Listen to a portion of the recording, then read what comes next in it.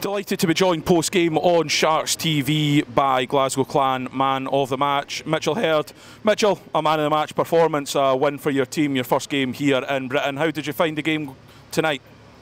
I think, you know what, we didn't really know what to expect. I think we were just trying to work on our systems that we've been practicing all week and staying connected and then just getting our feet wet and having fun and feeling the game out.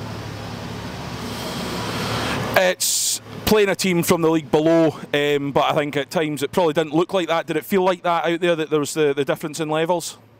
I mean, at the start, you know, you got to feel each other out, see the system, see how each other play. I think it was all right. I mean, we might be a little step ahead of them, but all in all, it was a good fundamental game for everybody to, you know, get back into playing a game and playing systems and playing on that full ice.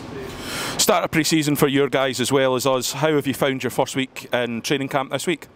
I mean, we're just trying to get familiar with everybody, get to know each other, build that camaraderie in the room, and put some smiles on each other's faces and feel each other out and stuff like that. So I think it's been pretty good. I came and joined the group late, but everyone's making me feel welcome, and I can't appreciate it more.